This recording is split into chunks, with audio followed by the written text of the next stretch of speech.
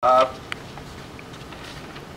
going to start with a story that I didn't intend. I don't think it fits into looking back or looking ahead, but I interviewed Lisa Block last week, and let me tell you who Lisa Block is and why I'm telling you about her.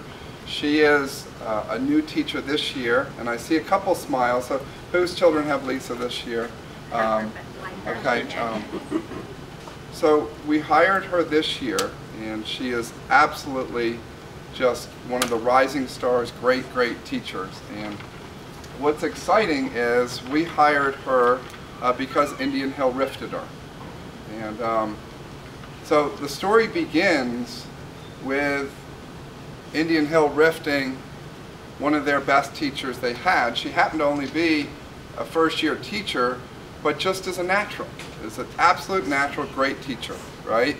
And so the first thing I tell you is that in public schools don't give people, their leaders, the ability to think and make critical decisions. And so they need to slip back to a very strict procedure, in this case seniority, of who's going to teach the children in the future. And so it doesn't matter whether you're the best or the brightest, it matters how long you've been there. And so the first thing I tell you is I'm very proud that when we've had to make hard decisions, we didn't rely on a very bureaucratic procedure. We worked very hard and put ourselves up to great scrutiny of hiring the teachers who we think are going to be the best before your children. And so that's the first thing I'd like to tell you. And so I interviewed her last week with the admissions office there to talk about the difference between Indian Hill and Country Day. That's where she was teaching. And so I say this because I have trouble putting into words what the difference is between a public school and a private school, and most specifically between Indian Hill and Country Day. And so she helped me put it into words. Let me share with you some of my notes that I have from our conversation. So the first and most obvious is the small classes. And with the small classes, a couple things are happening. The ability to connect with the children, and I like to use this, and she uses it as well, as there's no hiding at Country Day. So she often found children hiding in the back of classes with classes. She taught classes with students between 24 and 26 students. So that was the first thing she said.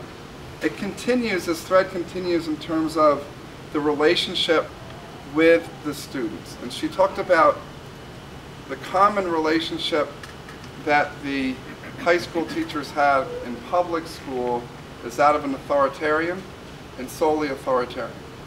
And just the teacher and imparter of the knowledge and the curriculum.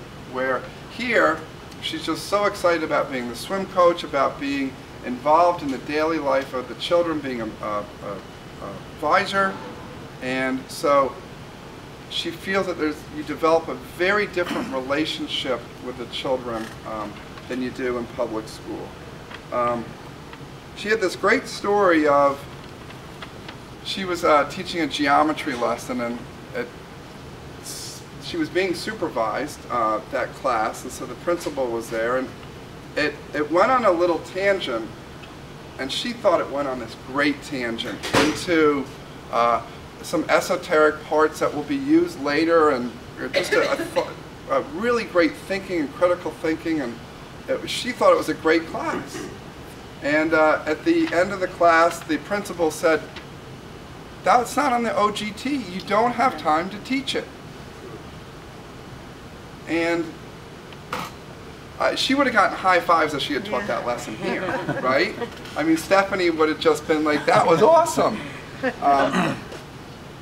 And so the problem with public education in the state of Ohio is minimum competency standards. So not only do they teach them to a test, a standardized test, which is a right answer standardized test, they're being graded on the minimum. How many people are getting above the bar on the minimum? That's what almost all of the state is pushing and grading you on, and pushing the principals and rewarding the principals on where the minimum is. And for us, it's the sky's the limit. Where can we take the children to go from there. Let's see, her next point, I like this one, this was my favorite one, strong administrative support. But she talked about the collegial relationship that the administrators have, and that they're out and about, and that it's not run on a top-down basis. And she talked about this software package that she really wanted. It cost $8 a student, forbid from getting it, but she had this $50 piece of software that no teacher ever was using, but the administrators thought it was really great to get. And when you have these top-down decision-making, decisions don't get made well. So those were her words, by the way. I didn't make that up. So teachers are important decisions. Students have the ability to get one-on-one help, and I thought at a school like Indian Hill they would have the ability to get one-on-one help. It's just not in their schedule the way it is in our schedule in the high school. And so those are important seeds that they're planting, and not just doing better in that academic class because of the help, but developing that relationship with a teacher and learning those skills for college of how to engage your teacher, your professor, in terms of how to do that outside of class on a one-on-one basis. She loves the tablet computer. She's a real, and we all think that the access to the technology is helping the children be more organized, helps them think, how do we solve problems in a different way, and so she loves the access to the tablets. She talked about the culture of the upper school and how children interact 9th grade to seniors or 10th grade, and that there's a real intergrade relationships that you don't see, and almost that it's cool for the seniors to be mean to the freshmen where that sense of culture isn't there. She ended with two things, is to kind of pull back to the teacher-student relationship, that there's no barriers between the students and the teachers. In her mind, that there's that closeness, and whether it's manifested itself in separate bathrooms that only the teachers can use, or that the teachers eat in a different dining hall because they really don't want to be near, I don't know why, so I don't need to make up reasons potentially why. And so that creates a culture, and then the culture of the students. It's cool to care, cool to be a good student, cool to be a good citizen is more prevalent, she was saying, here than there. So I make this comparison and put some words to it that I'm preaching to the choir here, I realize. But I put words to it because often it is hard to describe the cultural aspects of what differentiates us from other schools. And so we work really, really hard for the middle and high school children to develop a sense of independence, to develop a sense of freedom, a sense of pride and ownership in their education. And so it's these differences then allow us to do very different things with our children than what's happening in other places. Indian Hill is one of the best schools in the country, so I hope it wasn't said as a derogatory, but rather trying to get the sense of the nuances, the differences between the two places, because the difference is market. And so it better be market, because this is not a cheap undertaking, and so the difference better be large. And so I think it is, and I wanted to be able to articulate with you differences. You can tell I get passionate about this. So. All right, now to looking back, looking ahead. Congratulations on enrollment. Enrollment has been off the charts, absolutely terrific. We grew from 768 students last year to about 815 right now, and that's really exciting. And so we had 161 new students last year, and we are on as at the end of March, we were exactly on the same pace in terms of contracts in and applications. The one area where we're a little bit behind is in inquiries. And so we're having a better yield inquiry to application than we have before. But the one thing I'd like to appeal to this group is we have 74 contracts in. We're budgeting 158 new students. And so you think, okay, we're going into April, we're in the 7th inning or the 8th inning. We're really in the 4th inning. Okay, we're not even at halftime yet. I know baseball doesn't have halftime. But it's the second period. Yeah, it's the second period of hockey. Thank you, the hockey guru. But we still have a lot of work left to do in admissions. So we're running at the right pace, but we still have more than half the pace to go. And where you all can help the most is inquiries. Drive people to say, come take a look. Come see what the magic is. Because you have to be able to be here to see some of the differences that I was just talking about. So continue to drive people here, inquiries, and we're doing really well once they get here. Probably the most satisfying statistic on enrollment is we have budgeted 675 returning students, and we're at 669 returning contracts right now, and we're about 41 ahead of where we were last year in terms of returning contracts. And on a percentage basis, because we grew a little bit, but on a percentage basis we're ahead of people are getting their contracts in, and we're in great shape for our retention numbers to be hopefully record-setting this year. So that's very, very exciting there.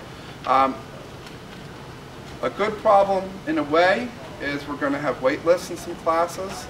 So the kindergarten's full, the 4th grade's full, pre-K2 is going to be full, Montessori's going to be full. So as a businessman, it's terrific because my efficiency of running the school with classes, when I talk about full, we're still talking about student-teacher ratios that are the best in the country. But the efficiency of, or the inefficiency of walking into a kindergarten class with 7 students, a great atmosphere for those 7, but what it does to the budget is very difficult. So we're not looking to have large classes, but we're looking to be efficient and not have as many peaks and valleys in our enrollment.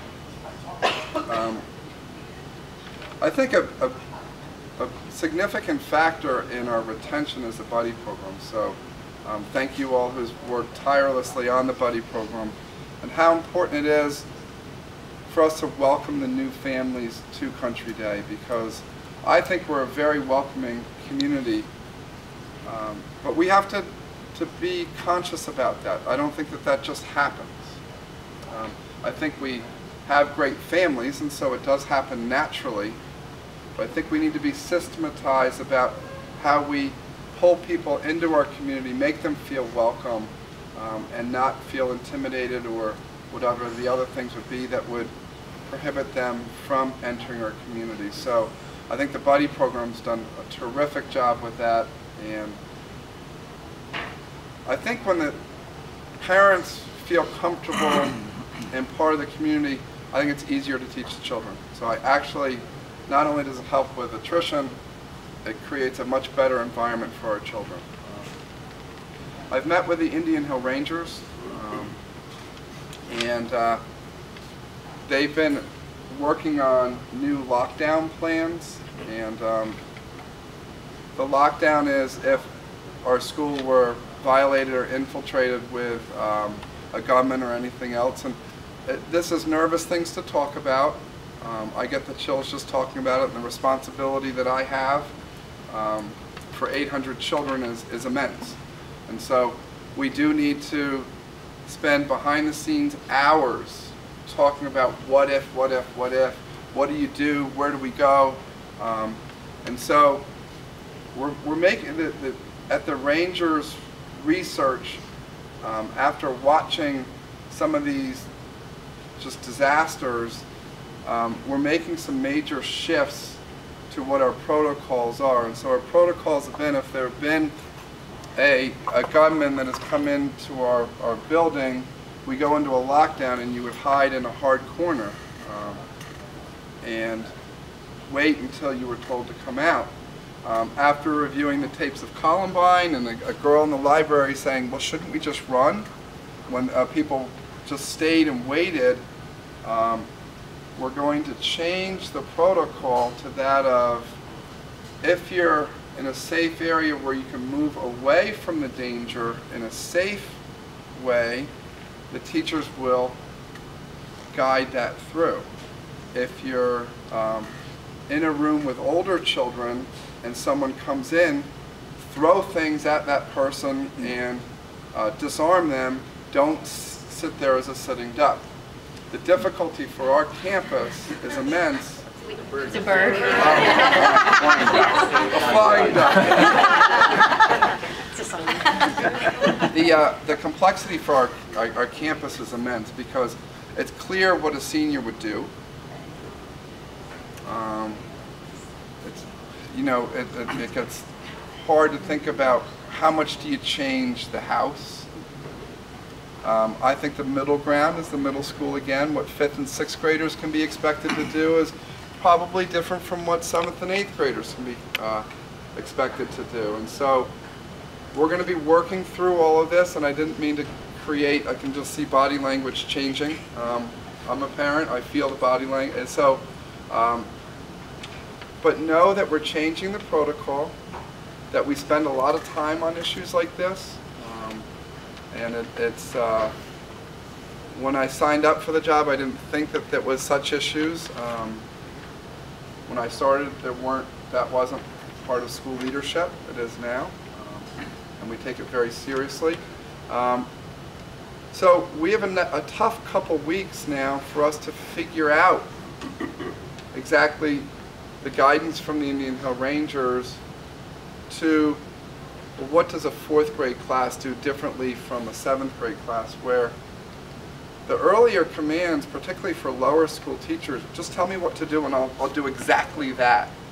And now what we're saying is local information is a little bit better than what we can tell you as an overall protocol. And so some decisions are going to have to be made at that moment. And that's going to be an intimidating thing that we're going to work on with our faculty, because that's not an easy challenge to give them. I think with the younger children, the challenge of being told exactly what to do, exactly hide in this corner and practice hiding in this corner and do it every time, is more assuring than, well, you're going to have to assess the situation, and we have communication ways to try to help to communicate, but who knows what's happening, and you're going to have some options. So that's going to be a shift for us. But I just wanted to share with you that we do a lot of behind-the-scenes work on things like that. And finally, wanted to give you this is only a preview. I've got about 3 minutes left of time of what we're doing with the building projects at Country Day. We've had a master planning committee for about a year, and we've been talking about the entire campus, and we've prioritized the specific corner of campus by where you drop the children off for lower school. And the prioritization has been very difficult. I'm talking to you about a lot of difficult decisions today. The early childhood house needs attention. There's some other things that need attention as well.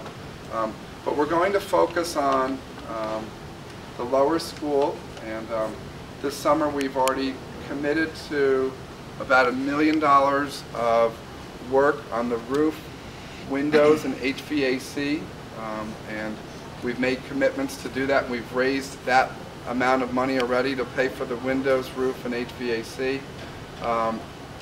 The trustees were here on Monday, and I don't know if you remember, we had a really big rainstorm Sunday night, and so right outside of Jen Aquino's office was the leaking roof with the bucket right there.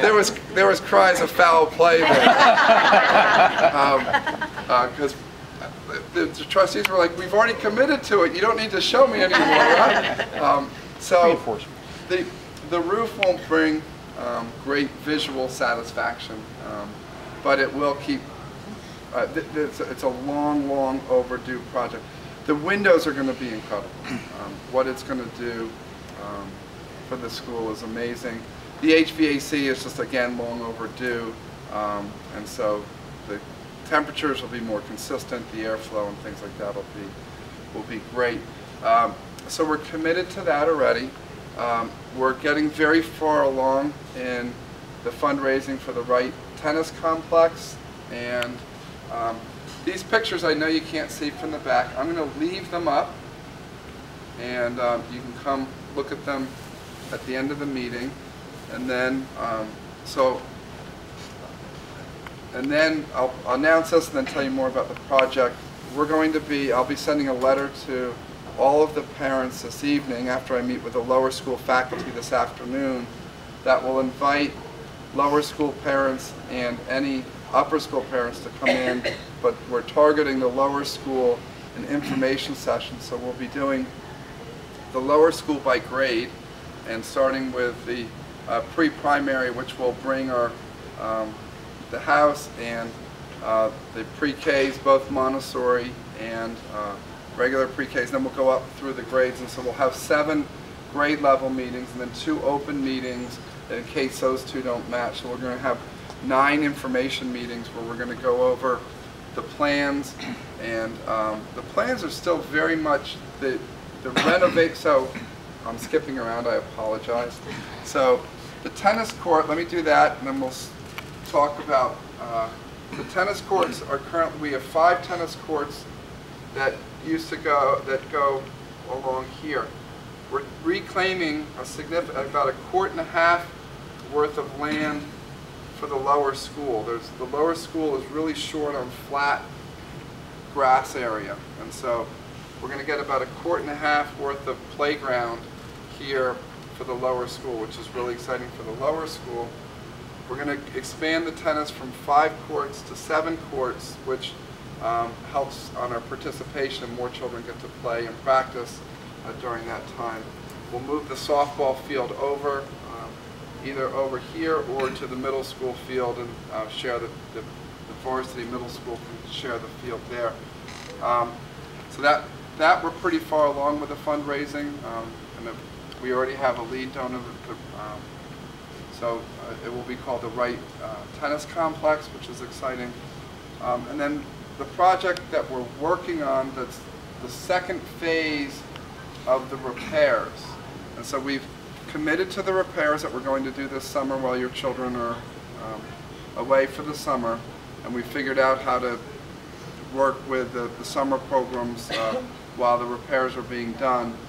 The second phase of this, which we're just beginning the fundraising for, but I'd like to share with you the early ideas, are for us to build a new entrance to the lower school. The lower school pretty much is a door at the end of a corridor with no sense of arrival. And so back to the security issues, that I need the principal's office or the head of school's office to be at the front. I need administrators to greet you as you come in. And so we are planning to do that.